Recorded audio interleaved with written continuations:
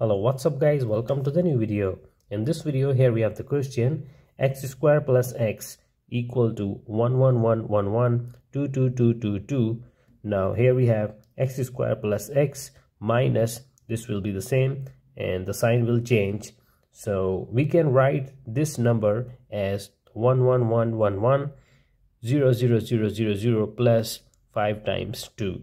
So we are breaking this one. Let y equal to 5 times 1. So we can write this one as y into 1 lakh plus 2y. So y into, again rewriting 1 lakh as 99999 plus 1 plus 2y. So here we have y. So we can write this one number as 9y because y is equal to 5 times 1.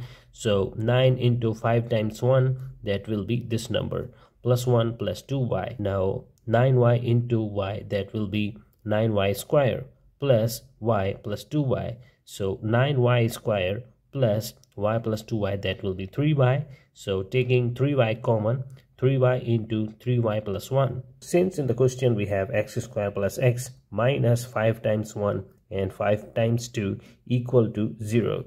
Now substituting the value of this number as 3y into 3y plus 1 in this question, in this equation. So we have x square plus x minus 3y into 3y plus 1 equal to 0. So x square plus, rewriting x as 3y plus 1 into x minus 3y into x. So this whole is equal to x. How? 3y plus 1 into x minus 3y x. So 3yx plus x minus 3yx. 3yx and plus 3yx will be cancelled. X will be left. This one is equal to x. Taking x common from these two. So in the bracket we have x plus 3y plus 1. And taking minus 3y common from these two. So minus 3y, in the bracket we have x plus 3y plus 1 equal to 0.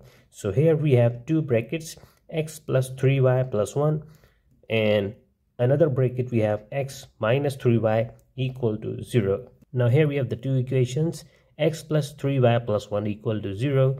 So x will be equal to minus 3y minus 1. Since we know that y is equal to 5 times 1, so substituting the value of y in this equation, so x will be equal to minus 3 into 5 times 1 minus 1. So x equal to minus 5 times 3 minus 1. So x will be equal to minus 33334. And from this equation we have x minus 3y equal to 0. So x equal to 3y and x equal to 3, substituting the value of y in this equation. So x equal to 3 into 5 times 1, and this one, the value of x, we have x equal to 5 times 3. So we have got these two values of x, and this is our final answer. Thank you for watching this video.